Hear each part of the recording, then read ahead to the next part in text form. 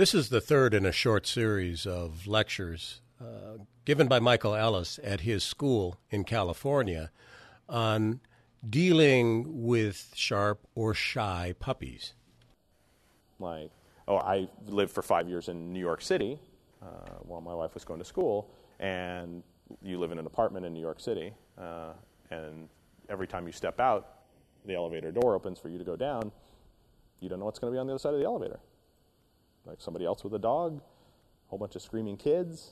You have no idea. That thing's going to pop open right in your face, and a new thing's there every time, right? And so you get ready to be prepared.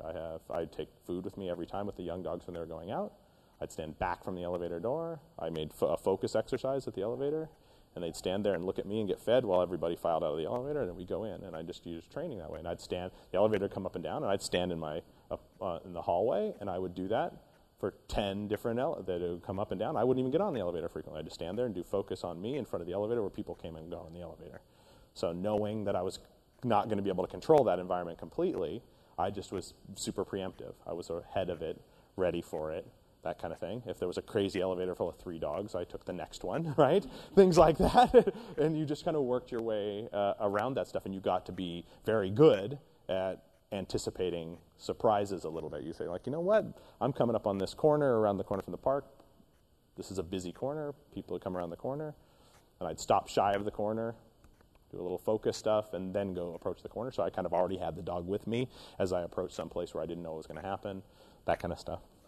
And so at the time that I was there, too, I happened to have a 5-month-old puppy that wanted to bite everybody. So she would, like, you move too fast, she would bite you. You stared at her, she'd bite you. Like a Malinois. So it's my best dog still ever. She's fantastic. But she wanted to bite everything. So I never went anywhere without toys and food all the time. Like, she got a toy stuffed in her mouth every time we passed somebody on the sidewalk. She got food every time we were at the elevator, constantly, nonstop, right? And now, as an older dog, like people, I could walk her down Fifth Avenue in the middle of the day, and she'd just ignore everybody. She doesn't like people. She doesn't want anybody grabbing her, but she's going to pretend they're not there. They're just not on her radar at all. So, but she was an extreme case, too. They're like, it's not like, it's not normal, like as intense as she was about that stuff and their behavior. So it's very extreme. And if I could make her okay in those circumstances, then you can make lots of dogs okay. The only thing that she had going for her, which really made the counter conditioning stuff easier, was she had immense amounts of drive. So she was crazy for a toy and crazy for food. So that the more motivated your dog is, the better counter conditioning works, right? So we talked about that a little bit. Like when we're talking about counter conditioning a dog and making changes in their personality and how they perceive the world, when you do that, the more motivated your dog, the bigger the changes you make. If your dog's like, I could take a toy or leave a toy, food, whatever, they're medium motivation dogs, then counter conditioning is much harder, right? Because you don't have anything to give them that they go, oh my God, that was good. And if you have something like that, you give that to them in relation to something that's making them uncomfortable, and they get better and better and better about it. And that's the whole idea behind counter conditioning, is that we can give the dog something valuable to them.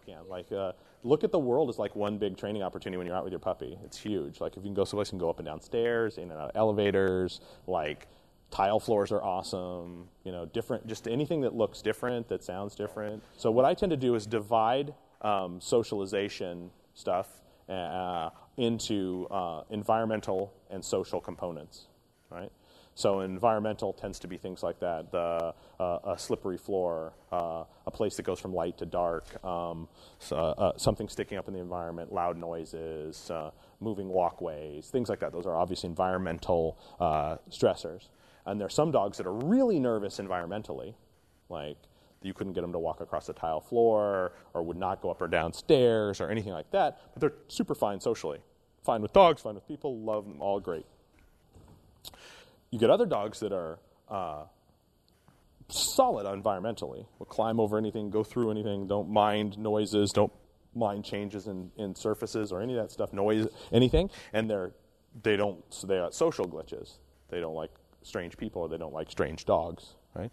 And you frequently get dogs that are one, and some are nervous in both areas, right, which is great, right?